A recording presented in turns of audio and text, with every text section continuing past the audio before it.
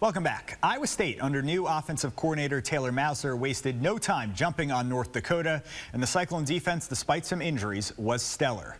Jack Trice Stadium turns 50 this year. It's been a half century of Cyclone crazies. They loved this play. First of the season, Rocco Becht goes deep. How about 54 yards to Jalen Knoll to get ISU in plus territory? Somehow he squeezes the pigskin in between two defenders. Very next play, Rocco to Jaden Higgins.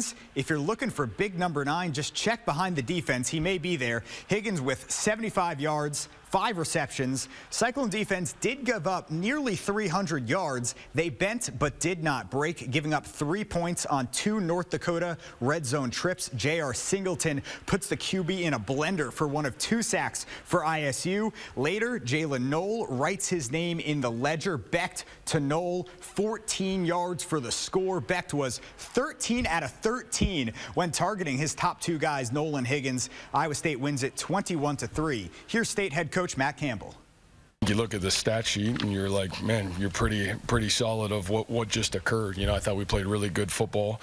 There's some things in the first game you want to clean up. You know, we want to be a little bit better on third down on the defensive side of the football. We had a couple penalties in the red zone that maybe prohibited a chance to score. But, man, I thought all in all, you know, with the amount of things that kind of were against us a little bit today with some of the injuries, I thought some kids stepped up and played really good football.